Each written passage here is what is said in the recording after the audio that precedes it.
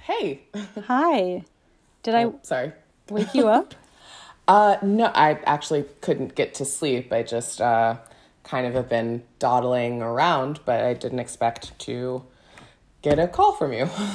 Yeah, sorry. It's like 4 a.m. there, huh? So maybe I was meant to be awake so you could call suddenly. Sorry you are having trouble sleeping. It's okay. Is there a reason you're calling or? Just, I don't know. Yeah, wanted to say hi and didn't think about the time difference. And I'm a jerk. No, it's fine. Just, hadn't heard from you in like a week, I guess. And,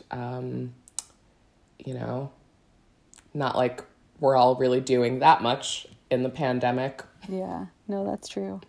I am being a jerk, I think, to just in general. I don't know what's going on. So you're not special in that regard. If I'm a jerk for not checking in for a week, I don't know. Just sorry that we haven't spoken and know that No, it's fine. It's good to know you're a unilateral jerk and not just specific to me. Yeah. No, it seems like mostly to the people I care about, actually. So that's good. That's a great place to be for sure. Cool. Yeah. For a second date, this is definitely a weird way to go about things. Yeah. Yeah. I don't know why I'm just like, I'll call you at 4 a.m. and then unload on you. That's good, right? That's how I mean, is there something specific going on or? I don't know. Yeah.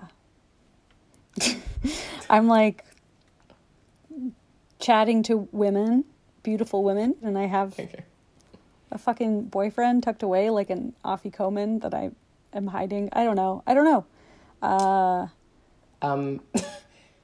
Are you hiding right now in like a closet? I have better reception here. Oh, okay. That's what I've been saying. Yeah. Yikes. You really don't seem okay. Yeah. I mean, again, I don't think I'm special in that regard, right? The pandemic, nobody's really... You seem good. Lemonade. I mean, yeah, I guess. Even if we're all going through stuff, it doesn't mean your personal set of pain isn't special.